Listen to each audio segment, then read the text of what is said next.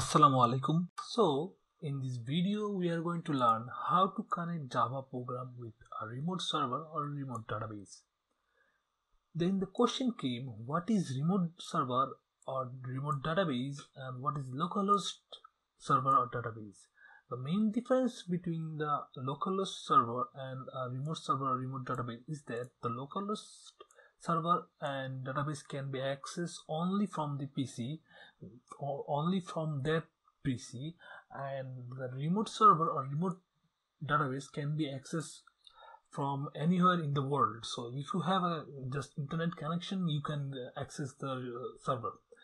So what is, I think you understand why we need to connect a program in the remote server, because we want a server to be accessible through the world, like Facebook server is a remote server because we can use it from Bangladesh, India, Myanmar, or USA, Canada, or even England. So we if we have to use a program, if you have to use a program throughout the world, it must have to connect it in our server, in our remote server. So the remote server is a server which is accessible throughout the world and throughout the world PC, and everybody can access it if he has the access authentication.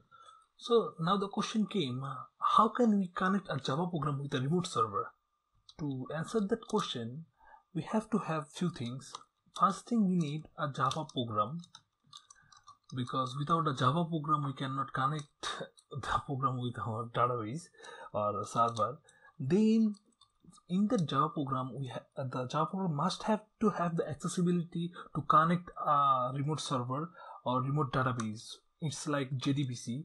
I have made a tutorial how to connect a Java program with JDBC into a MySQL database.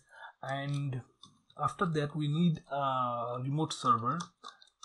I will show you. I have a remote server which is paid, and here is a disclamation, because you will be able to find a lot of free remote server in that all of it will able to run your Java program. I never tested my software in a free remote server. I always tested it, or I run my few of my Java program in a paid remote server. So let's get started. So this is my last JavaFX tutorial program where we connected these in our into our localhost.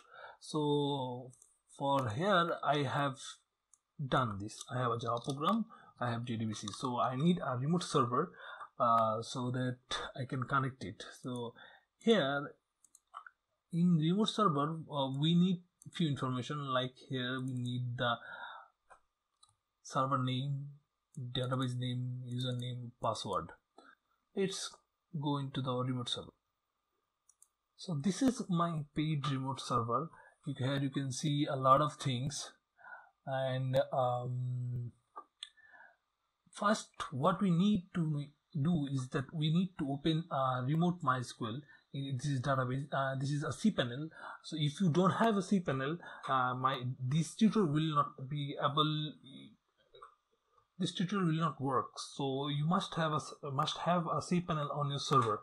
So just first find out this database, and if you find out this database section, just click it on remote server MySQL and it will open. Then in Google just write show. Here you can see show my IP. Just click it. So here you can see this is your IP. Just copy it and add this in here, and just click add host. I have already added this IP in my access host. Here you can see this, so I am not going to add this multiple times. So just add this. After adding this, let's go back to this database. After that, in database section, we have to create a database, and we have to create a user for the database access. So you can do this by this MySQL database option, but I'm not going to go there. I am going to create the database and user by this MySQL database user. Let's go, and here you have to give the name of the database. Let's give it tutorials. Let's give it tutorial. The next, then we have to create a I have already created a database tutorials. That's why it pop up that the database HKThora tutorials are already exist, but I'm guessing you won't have that, so that's not a big problem. Or you can create another database name by here. Let's create a username, user like T, generate password, copy this password and paste it here. Paste this here username, sorry, in password, and create user and give the all privilege to this user.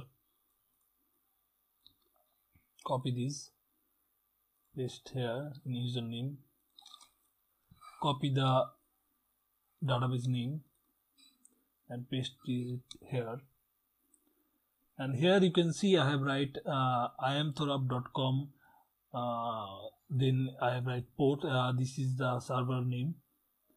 Instead of localhost, you have to write your own server name, and this is default MySQL port, database port 3306, and I think everything is ready. Just finish this. Next step. So user HKThora was added in database tutorials. Please back open PHPMyAdmin. Open your localhost. PHPMyAdmin.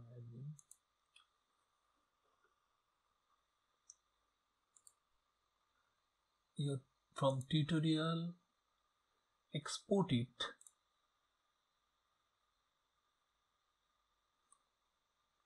Just export. This is from your localhost. I'm exporting the information of this tutorial database because I want to input it in our main remote server. So this is my PHPMyAdmin. This PHPMyAdmin is my remote server PHPMyAdmin. Just go here, HKThora tutorials, click import, choose file, and yeah, tutorial.sql. So just click go.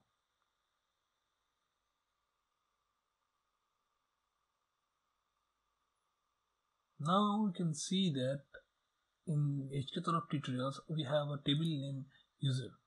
So, and it has all the value we have inputted in the previous video. So I'm ready, and if I run this, go to the main class and run this, run main. If I run this, so this is my app I have created. Let's give a value here, KKK. So you see, this is working. So this is how you can connect your Java program with remote database. Thanks for watching. If you find this video helpful, please subscribe to my channel and please share and like this video.